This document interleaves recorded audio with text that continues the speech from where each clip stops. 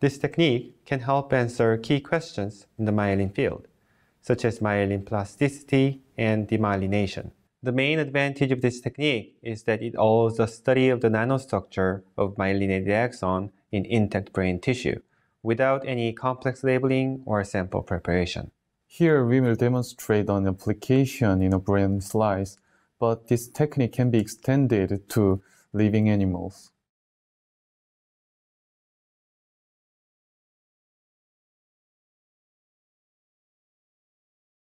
After fixing and slicing mouse brain tissue according to the text protocol, prepare 1 glass slide and 2 cover glasses for each tissue slice.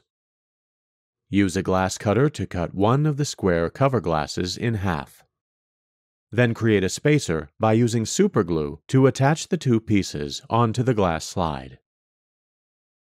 Using a brush or pipette, harvest a brain slice and lay the tissue on a glass slide between the spacer, taking care not to fold the tissue.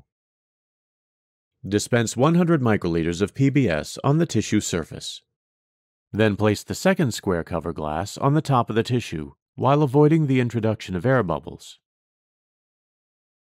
Use nail polish to seal around the cover glass to prevent evaporation of PBS and contamination by dust during the subsequent imaging session.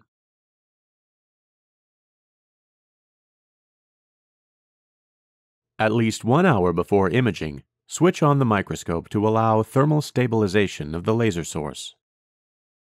Then turn on the software for spectral scanning and click the Acquire button on top of the GUI. Turn on the software.